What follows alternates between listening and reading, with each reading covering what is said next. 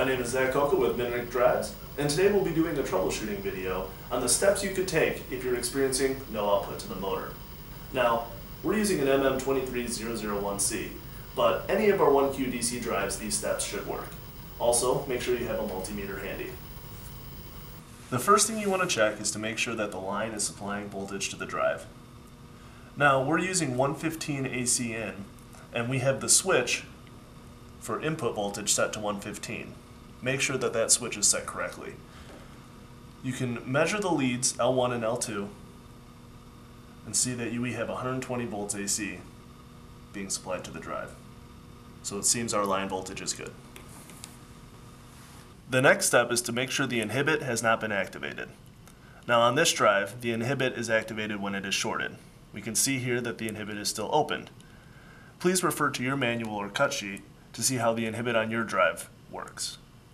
The next step is to make sure the drive is outputting a voltage to A1 and A2.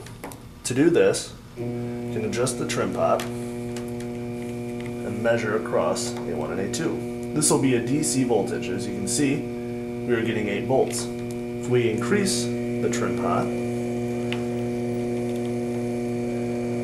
the voltage should also increase.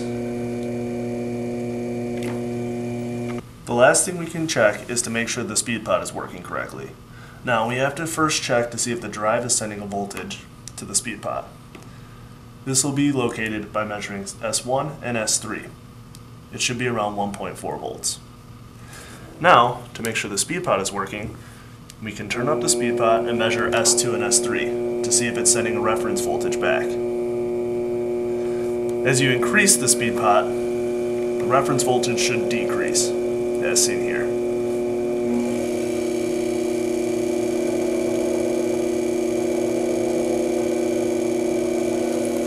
Thank you for watching this video brought to you by Minarik Drives. If you have any further need of assistance, please contact us at 815-624-6950 or visit our website at www.minarikdrives.com.